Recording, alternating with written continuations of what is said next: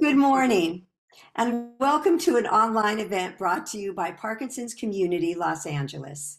Today, we're going to hear about palliative care and how it can benefit families living with Parkinson's disease. I'm Judy Yaris, and I serve as Vice President on the board for PCLA. For those of you who don't know us, we are a nonprofit that supports families living with Parkinson's, and we do this all through free events like this, support group meetings, and more. Today, Let's Parkinson's program is brought to you by our generous sponsors, Abbott, Boston Scientific, Kyowa Kirin, and Supernus, and by donations from the Parkinson's community. If you appreciate what we do, please make a donation on our website at www.pcla.org. Thank you. And just for a few quick notes before we get started. We are recording today's events for YouTube, and you will only be visible in the recording if you are speaking. Please stay muted to keep background noise at a minimum.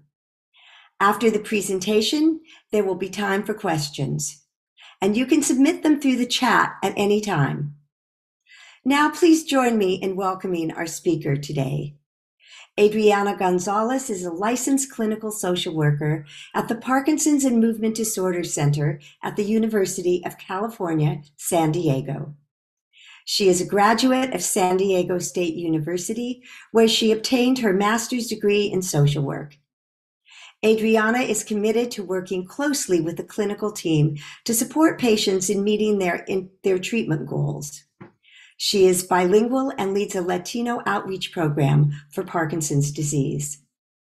Outside of work, Adriana enjoys travel, listening to live music, and spending time with her family. Welcome, Adriana. We're so excited to have you here today. Thank you. Thank you. Thank you, Judy, so much. And for all of you who have taken this time today to check in and talk about something that maybe so exciting or fun like palliative care, but so important. I really appreciate that PCLA is invested in making sure that people are educated about their different options in terms of their care and ways to improve quality of care and quality of life. And so palliative care and Parkinson's disease, we're really going to talk about how this model and in some situations, how this clinic services delivered via an outpatient clinic can really be crucial to your PD journey. So as Judy mentioned, I'm a social worker. I work in a Parkinson's disease center, but I also, for the last 2 or 3 years, worked in a palliative clinic as a social worker. So I get to see firsthand what palliative care is all about and to support families who are seeking out that type of service.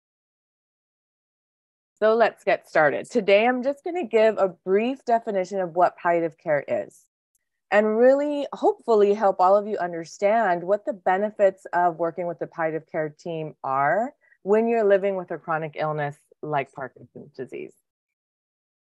And so whenever I talk about Parkinson's disease and living with a chronic progressive disorder, I often talk about the care team. Because as most of you know, when you're living with a chronic disease, there's a lot of people that you're interacting with, not just within the medical system, but also that your family's interacting with.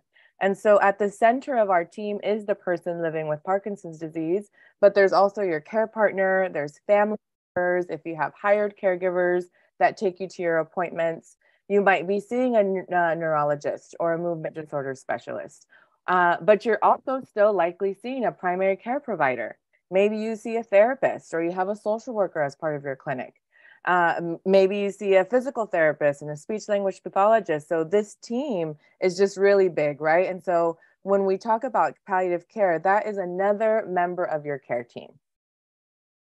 So it doesn't take place of your primary care provider. It doesn't take the place of your movement disorder specialist, but it's part of this team of this interprofessional team that is providing care to you. Because as most of you might already be experiencing, living with Parkinson's disease, loving somebody who's living with Parkinson's disease means that you're navigating a lot of challenges. that you're sitting with uncertainty. There's so much uncertainty with Parkinson's disease. What's to come? What stage am I in? Why do I have this? What is it going to look like in a year or 2 years, right? There's very real fear of loss of independence and control. Some people talk about the shame or the isolation they feel because of their symptoms and their inability to be in social situations without feeling a lot of anxiety.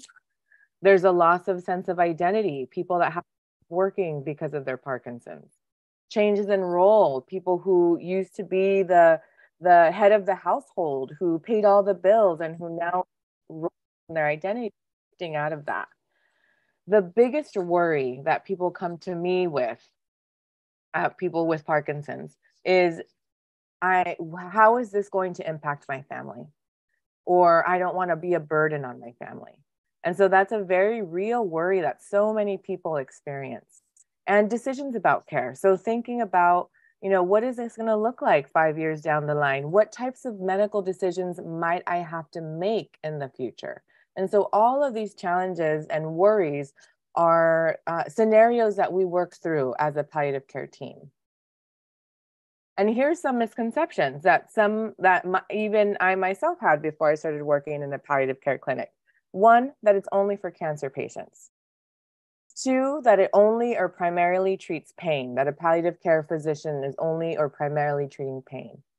3, that it means that the doctor is giving up on me, that my movement disorder specialist or my neurologist thinks there's nothing else that they can do for me, so let me shift you to palliative care. 4, that it's only for terminal illness, that it's for people who have a prognosis that is very short, and that it's the same thing as hospice. And so these misconceptions exist for a reason. Palliative care was born out of the hospice movement. So there are a lot of similarities between the palliative care model and that it drew from the hospice care model. But we're going to talk about ways in which palliative care is different. So we know the misconceptions, right? So then what is it? It is a medical specialty that aims to improve the quality of life of patients and families living with serious illness, such as Parkinson's disease. It's a specialty, meaning that a doctor went through their full training as internal medicine doctor or oncologist or a neurologist, and then decided to do a fellowship, an additional 2 years in palliative care. Most palliative care clinics use an interdisciplinary team approach to address physical, emotional, social, and spiritual needs. We recognize that one physician cannot do the work of all of these different team members in one visit. And so the palliative care model requires, in order to be billed as palliative care, it has to include a treating physician or nurse practitioner, a nurse case manager, a social worker, and a chaplain. It has to be included.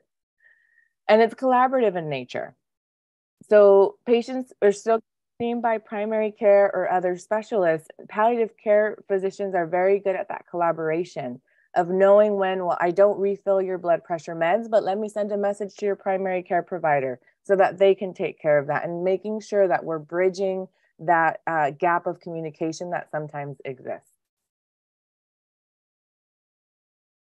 And some things about the palliative care model, sometimes it can be confusing because palliative care is a medical specialty, meaning that there are palliative clinics and palliative care physicians who provide this model of care.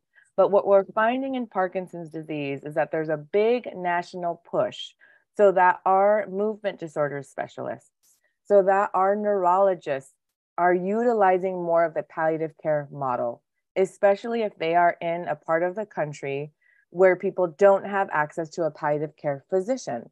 So the palliative care model means that it's person-centered, so that the person with the neurological disorders at the center of everything that we do.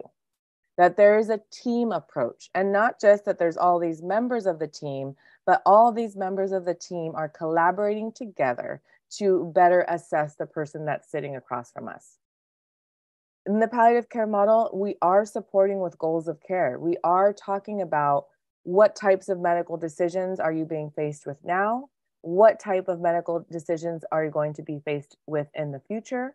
What questions do you have? And how do we as a team provide you support to answer some of those questions? And a big pillar of the palliative care model is that we provide caregiver and family support, is that we recognize that the person is more than their neurological disorder, and that there are many people who are impacted by this disease, and that they are pillars in being able to maintain the person's quality of life.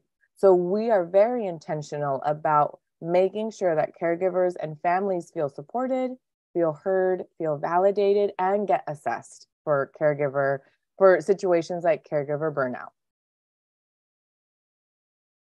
Okay, so then, what's the difference between palliative care and hospice? Again, they were born out of the same movement, so they are both interdisciplinary. A huge difference is that for palliative care, for somebody to be seen in a palliative care clinic, their prognosis is any stage of the disease. It can be newly diagnosed or diagnosed 2 years ago or 5 years ago or 10 years ago. It doesn't matter what stage of the disease they are in. If they are having to navigate a chronic disease, then they can qualify to be seen by a palliative care team. With hospice, it is very strict that the prognosis needs to be the last 6 months of life. Now, some people who are on hospice care, we hear about it all the time. Maybe they lived for 18 months under hospice care.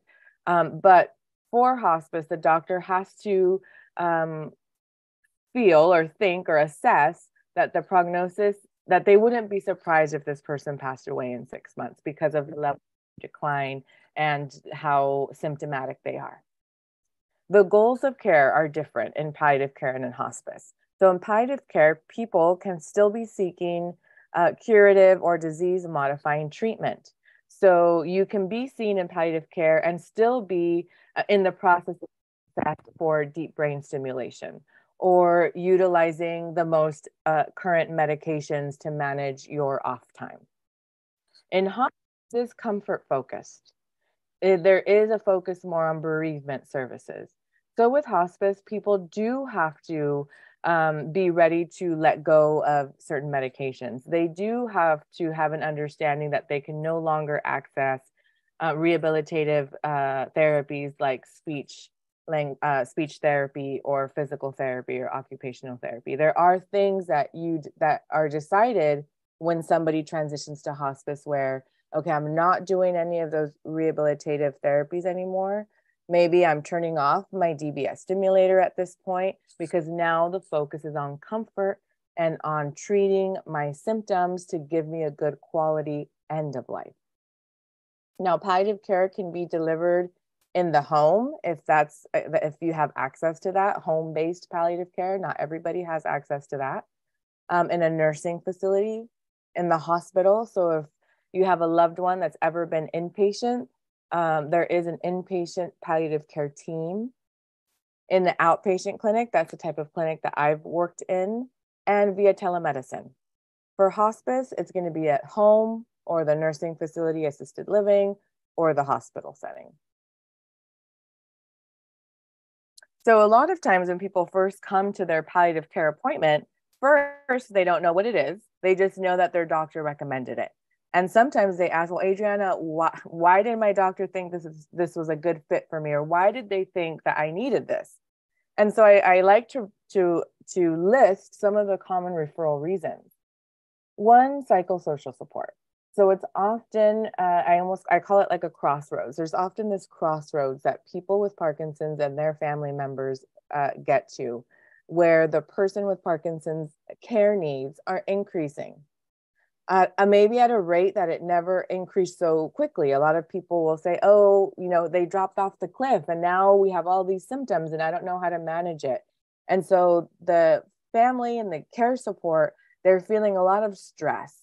And so in that situation, their movement disorder specialist will refer them to our clinic so that we can talk through that, so that we can offer support, so that we can offer ideas and advice, and so that we can offer resources. Advanced care planning.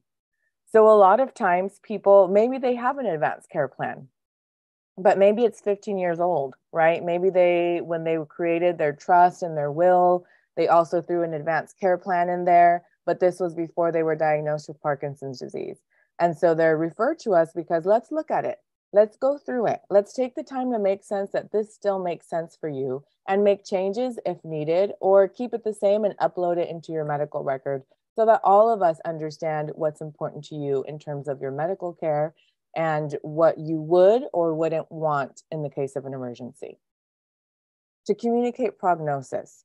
Now we know, everybody always says if you line up 10 people with Parkinson's disease, you have 10 people with Parkinson's disease, really meaning that Parkinson's impacts everybody very differently.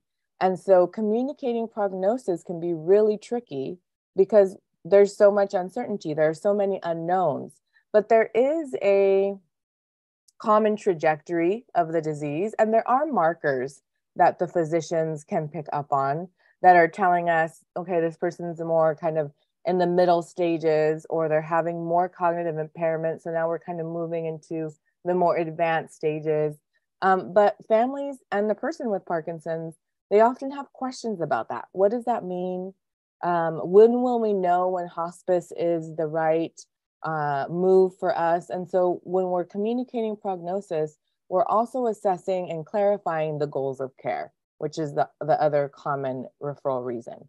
And goals of care are often if the person with Parkinson's is starting to have difficulty with swallowing, and family members or care partners are concerned about their level of nutrition. So maybe the movement disorder specialist brings up a G tube, feeding tube, and there's still questions about that. They can often be referred to our clinic to talk through, what are your concerns? What are the questions? Is it indicated in this situation? It's really about giving families and patients the information so that you all can make informed decisions about the next step. And so that's what clarifying goals of care means. It means talking with a person with Parkinson's to find out what's important to you, what does quality of life mean to you, and how can we maintain that and support you as you have to make some of these decisions about your medical care. And so how can palliative care help? A big question that we get in our clinic is exactly this. Well, how can you help us? And so what does that actually look like? So a lot of times when people are referred to us because the caregiver is overwhelmed and they're needing more support in the home and their loved one's care needs are increasing, sometimes they come to our clinic and they say, well, do you have a nurse that can come to the home? Can you guys provide care? And that is not usually what a outpatient palliative care clinic can provide. But what we can do is do a full assessment and talk about the types of resources that exist in the community and talk through ways that that care can be managed. And so that falls under this umbrella of family and caregiver support. So providing information about support groups if you don't already have it, talking about the benefits of counseling, referring somebody to see a therapist to kind of work through so many of those emotions or scenarios that they're navigating. We do in the visit talk about strategies for coping or assess, what is your level of coping? How have you been dealing with all of this? And then again, explore available resources for care needs. So even though we can't go into the home to provide care, we can be a sounding board. We can brainstorm with the family to figure out what resources do we have access to and how do we get access to them. We do, part of a palliative care clinic is always spiritual care. That's always included. So whether you see the spiritual care counselor or the chaplain during the visit, or maybe they follow up with you afterwards, it's always going to be a component of what we do. And what a spiritual care counselor can support people with is engage them with their faith community if that's something that they lost touch with. A lot of people during the pandemic were not able to be engaged with their faith community. So the spiritual care counselor kind of bridges that gap for them. For people who express, I don't have a religious practice or I don't belong to a faith community, then the spiritual care counselor can really work with them to explore other types of spiritual practices, whether that's meditation or having a gratitude practice, or if they say, what helps me feel calm and at peace is to be outside in nature, then talking about how can we incorporate that more into your day-to-day life. with the ultimate goal of supporting people with spiritual distress, recognizing that when you are diagnosed and living with a chronic disease that's progressive, that is going to create some distress. And spiritual care counselors are master's level clinicians who can support you and assess you in that area of your life. Again, that's part of that whole holistic view of the patient and supporting their social, emotional, and spiritual selves. Symptom management is the big what the clinician does, the physician or the nurse practitioner. As you all know, the non-symptoms of Parkinson's disease are very distressing for people with Parkinson's and their family members. And so the palliative care physician is very well versed in treating pain, constipation, sleep, and making sure that you have the referrals to rehab that you need, the home health need, or to assess, what other specialists could be helpful in this situation. And again, we do a lot of work around goals of care. And that can mean discussing transitions in care. That means, the person with Parkinson's is more of a fall risk. Their loved one is still working. And so where are we? Do we need caregivers? Do we need to reach to a local respite program? Do we need to look at assisted living facilities? And is that a possibility? Do we have the financial resources for that? And so in these transitions in care, we're often working with people to kind of sort out some of those questions and help them figure out what makes most sense for them. Under goals of care, we're also, again, reviewing those advanced healthcare directives, talking through the types of medical decisions that may have to be made now or in the future, and completing what we call here in the state of California a POST form, which stands for Physician Order for Life-Sustaining Treatment. That's a different type of form than an advanced healthcare directive. The POST form is just one sheet, and here in California, it's bright pink. It's something that we do upload it to the medical record, but it's something that families and patients keep in their home, usually on the fridge. And what it is, it's an order that if an emergency were to happen and somebody chooses that they don't, if someone chooses, if I die in my home, I do not want the paramedics to come and resuscitate me. So in that situation, if that is your choice, then then a POST form is an important document to have on the ready in case of an emergency in the home. Because otherwise, if that's your wish, but you don't have a POST form, then when paramedics come into the home, they're going to do everything above and beyond, likely intubate you if you have died and they've resuscitated you. And so those are a lot of procedures that people decide they don't want done. And so it's important to have that documented in a POST form.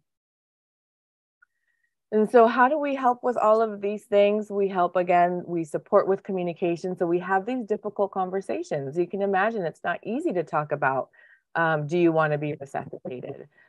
Do you want a feeding tube? What does that look like for you? What does the quality of life mean to you? What does quality of death mean to you? Those are difficult conversations, which is why we have an interdisciplinary team, which is why a social worker is in the room and why a spiritual care counselors in the room, because we recognize that this isn't just a conversation about a medical decision, but goes much deeper than that.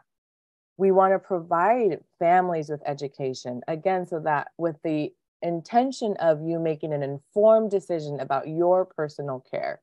We have no agenda in terms of what's right or what's wrong. We want to just provide the information, the education, and the resources so that you can make an informed decision. We talk in palliative care a lot about a roadmap for the future because there's so much uncertainty in Parkinson's disease.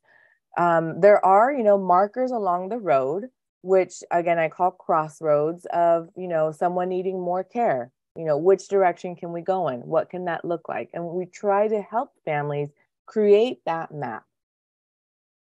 And the reason why this is important is a pillar of palliative care is that it's holistic. So we do want to assess all of these different areas, the physical, the emotional, the social, and the spiritual. But it takes a team to do that. And so when I talk about person-centered care, a lot of people ask me, well, what does that mean? And it means that we're looking at the person with Parkinson's as more than their medical condition. That is the palliative care lens. This person is more than their Parkinson's disease.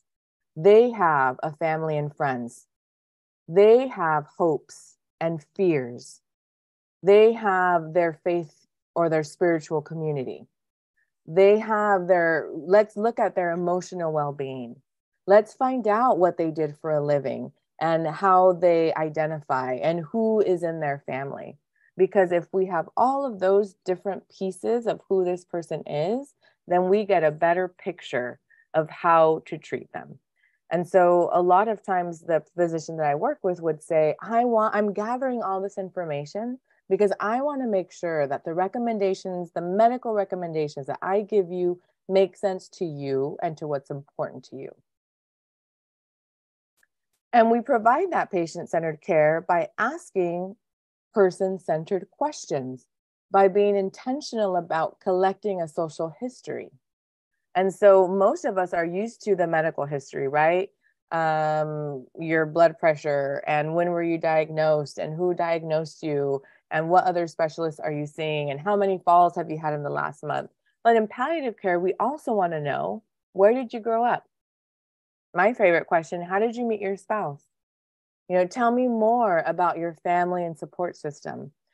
Tell me more about the career that you retired from. What was it about that brought you joy? And are there aspects of that you can still experience now?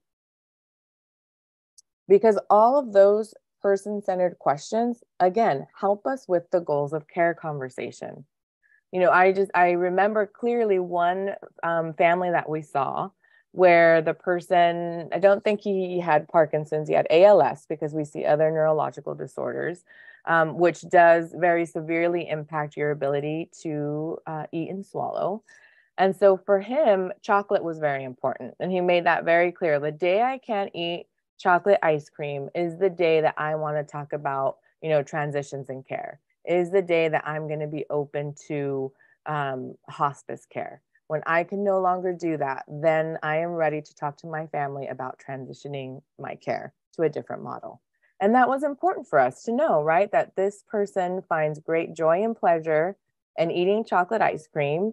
And if he's unable to do that, and if, all food is taken away, then there's another discussion that needs to happen. And under advanced care planning, that's a lot of what we do, thinking about decision-making capacity. If someone is starting to develop dementia, then let's talk about it now so that that person's wishes and their goals of care and their healthcare decisions can be documented now before the cognitive impairment turns into dementia. And that happens through the healthcare directive, the advanced healthcare planning that we talked a little bit about, and also by assessing people's personal values, really talking about how do we match this up, what's important to you with what's in your advanced care plan. It's also how we support people in transitions in care, really thinking about what are your perceptions. There are some people who are very clear that I never want to move out of my home. So we're going to make it wheelchair accessible. We're going to make changes in the home to make sure that happens. There's some people who say, I have the resources to pay for assisted living. And that's what I want to do. I don't want all the care to fall on my family. I want to be able to live in a facility and for them to come and visit me, but know that I'm well taken care of. And that's an important conversation to have. That's important for us to know. And again, when we communicate prognosis, it is person-centered. So we're looking at what the patient and the family preferences are. Maybe the provider, the referring provider, like the movement disorder specialist, referred somebody over for goals of care, but that's not really something the family wants to talk about. That's okay. We don't have to talk about it, right? Because we need to consider, what is the patient's preference? What is the family's preference? What cognitive considerations have to take into account? What is your level of understanding? Maybe you do understand where they are in their disease, and it was just about having a conversation about it. In some situations that we've been in, we have asked the patient and the care partner, Do you want to talk more about prognosis? Are you a detailed person? Are you a big picture person? Some people say big picture. I don't want to know details. And maybe the person with Parkinson's does. So sometimes we'll separate people out and say, okay, spouse doesn't want to hear all the details. So how about you go to another room, Adriana? And me, the physician, I'm going to stay with the person with Parkinson's and talk a little bit about this more. Our goal is not to cause distress. It's to assess each person's need and go from there.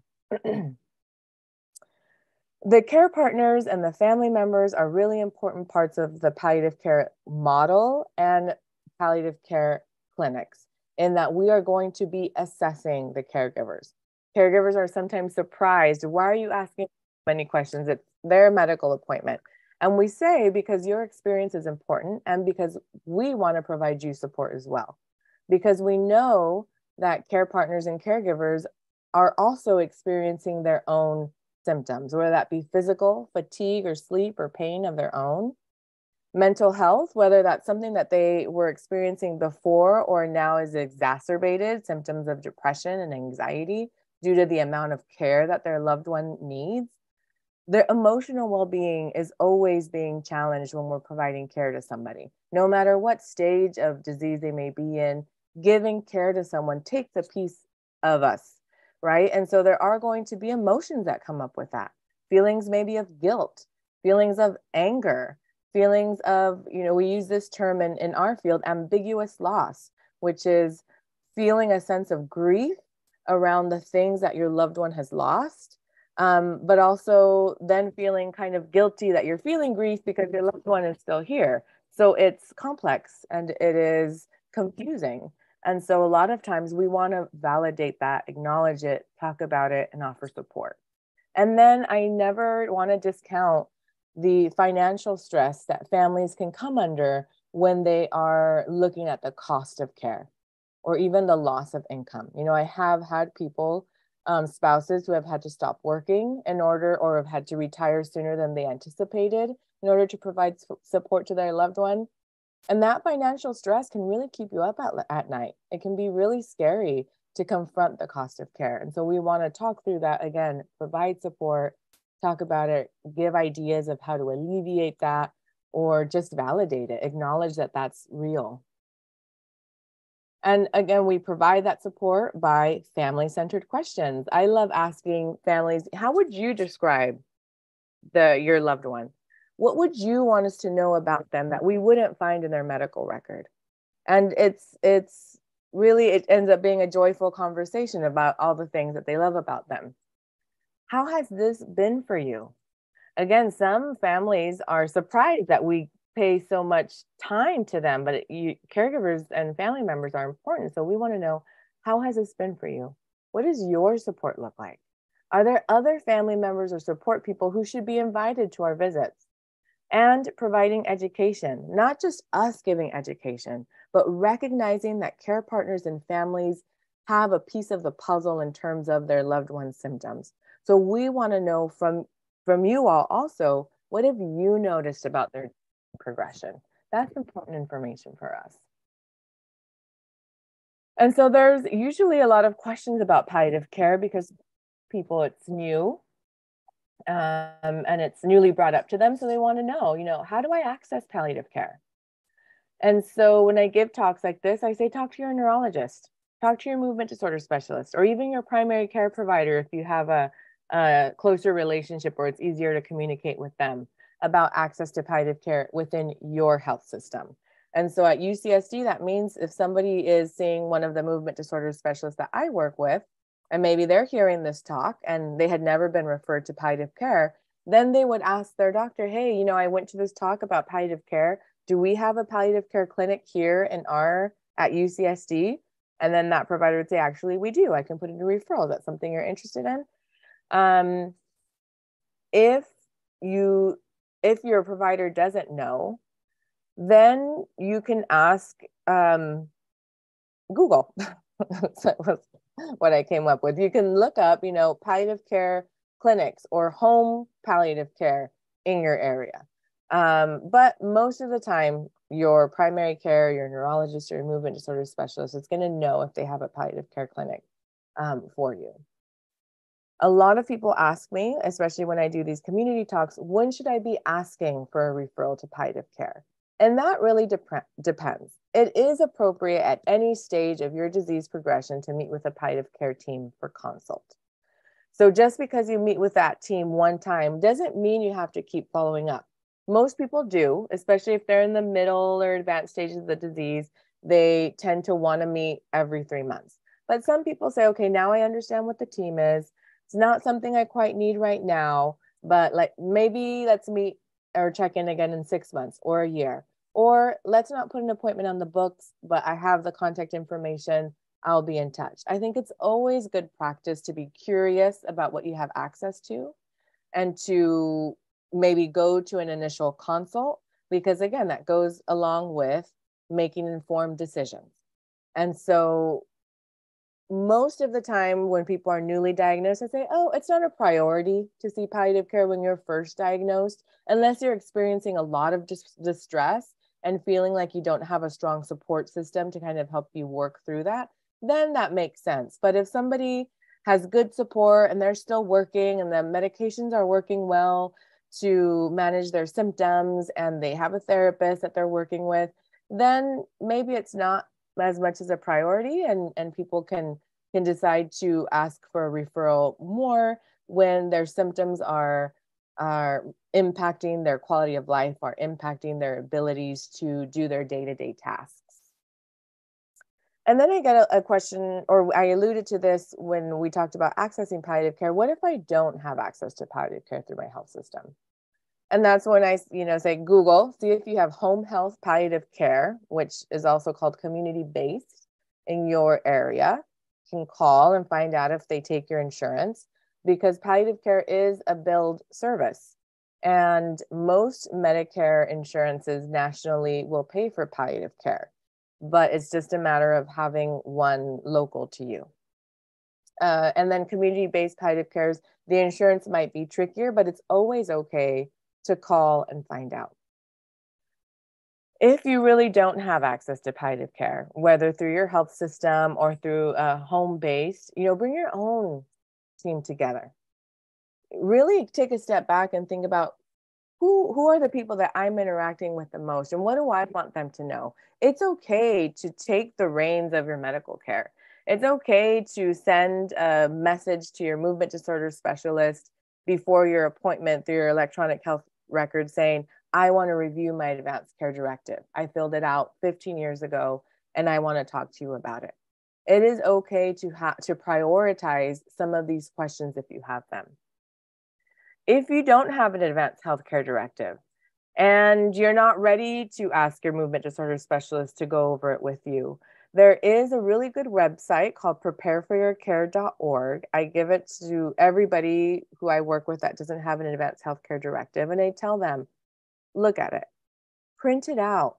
What I like about this advanced healthcare directive is it has prompts and questions for you. And so look through it, and then once you feel like you have an understanding of what some of the decisions you might have to make, then talk to your provider about it and say, I'm going through my advanced healthcare directive, but I have a question about this. I have a question about this medical intervention and how it could impact me, because it's about making informed decisions. And utilize your local and national PD support organizations like PCLA to get information, to get education.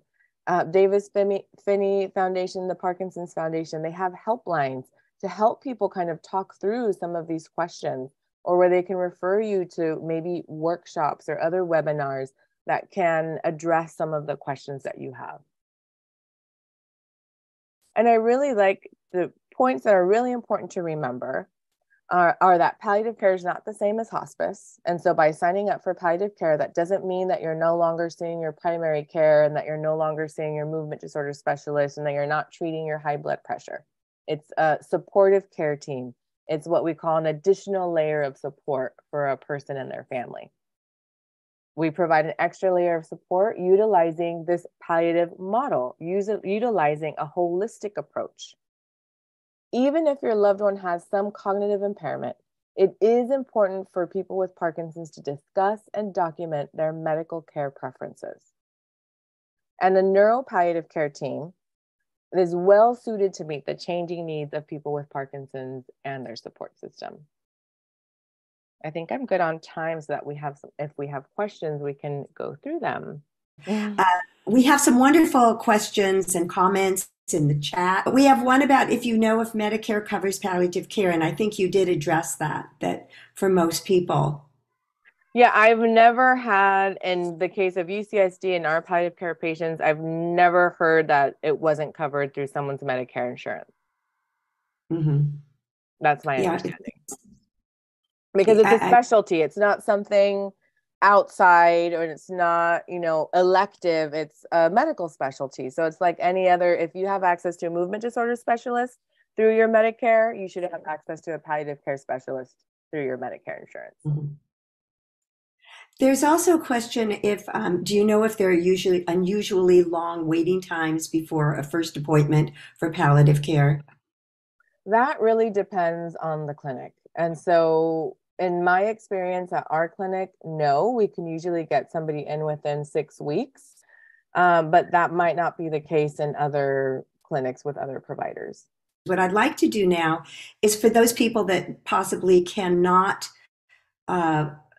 type, if you would like to unmute yourself, say your name, and ask your question. Allegra. Hi, everyone. Thanks so much, Adriana. This is really helpful. I'm actually here kind of on behalf of my parents. My mom has Parkinson's and my dad is her primary caregiver. And I just want to be really clear. So the first step, like if I want to help and advise them get involved with the palliative clinic, would you suggest reaching out to their neurologist to find out which clinic that he's affiliated with?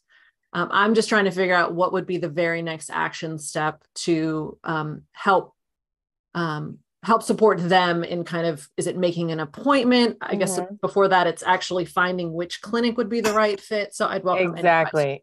Yeah. So if, in San Diego, there's a lot of different movement disorder specialists and neurologists who treat Parkinson's, who aren't necessarily a UCSD provider, right? And we are a UCSD palliative care clinic. And so what I tell my community members is start with your neurologist or movement disorder specialist and ask them, where do they refer for subspecialty? So if it's a neurologist, where do you refer? If you were going to refer me to a movement disorder specialist, where would it be? It might be that the closest palliative care clinic is at a academic medical center. And those usually, because your healthcare system doesn't have a palliative care specialist, then the insurance would cover it if you were to go to UCSD or one of the other big healthcare systems. So it does start with, who are we affiliated with when it comes to specialty or subspecialty? Thank you. Thank you. We do have one other question in here. I'm from Gil Anderson. Currently, there has been major issues with our providers, Stanford's clinic not having availability of movement disorder specialists. In fact, the panel is closed. Sadly, trying to get traction through clinical trials has been difficult too. What do you recommend? So I want to acknowledge that our health, which you guys already know, our healthcare system is broken. And when people are waiting for an appointment with their movement disorder specialist for 8 months, and that's the case at UCSD, it's horrendous. It's not right. And so I want to recognize that is a national issue for people having access to a movement disorder specialist, which is why it's so important to have a good understanding of your disease so that you can be able to, is there another clinic that I can go to?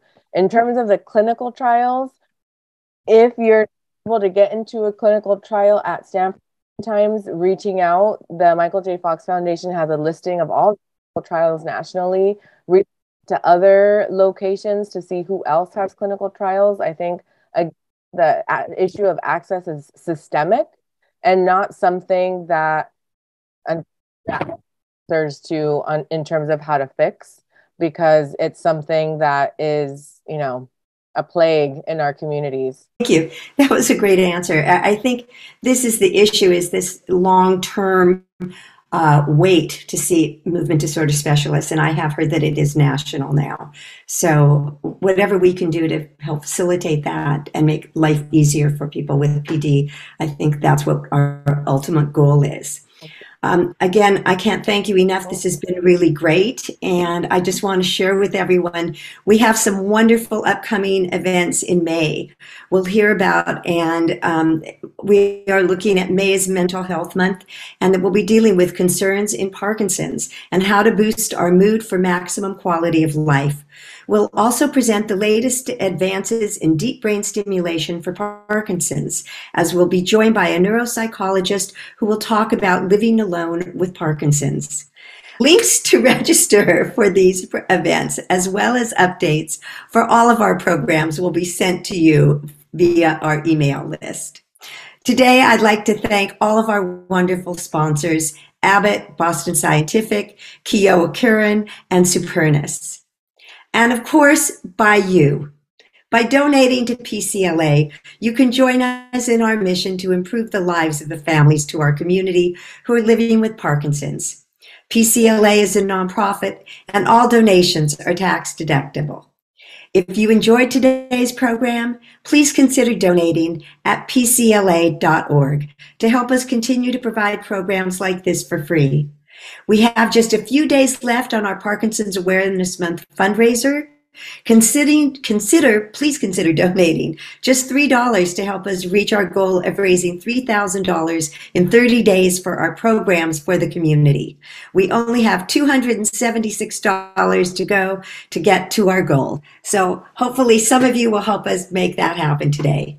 As always, reach out to us with questions at info@PCLA or by phone at 310-880-3143. Thank you, Adriana. It was amazing, and thank you all for joining us today.